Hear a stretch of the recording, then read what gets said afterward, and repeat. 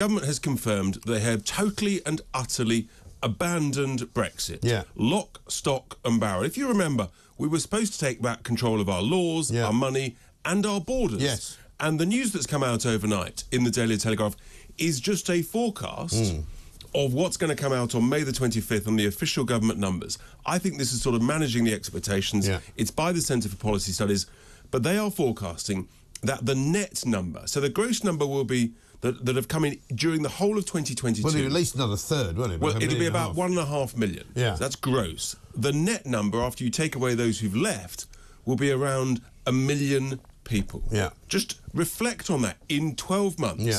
So when people say there's a housing crisis, an affordability crisis, well, it's not surprising if there's 1 million more people. When you say there's a health crisis, you can't see a GP, it's not surprising. Yeah. When you say that you can't, well, you there's can't a benefits drive crisis, anywhere you because can't there's too drive many anywhere. cars.